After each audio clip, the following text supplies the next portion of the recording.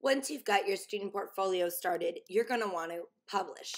Anything you do will not be live until you publish it. So when you make edits, they're for you and they're hidden from the published view of the site until you click publish. So go ahead and click publish. In the upper right is a purple button. And then this is where you can name what your site is called. Notice that this is the site link down here. If you want it to be named something different, you can edit it. And then you're going to want to click on manage.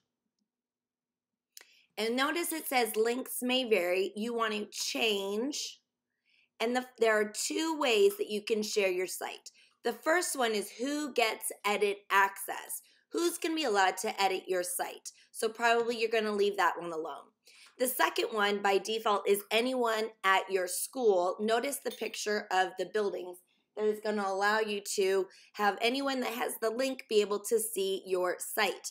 So if you want to change that, you want to click on your school title and then change it to either restricted, only people that you give permission can see your site, or make it public if you choose.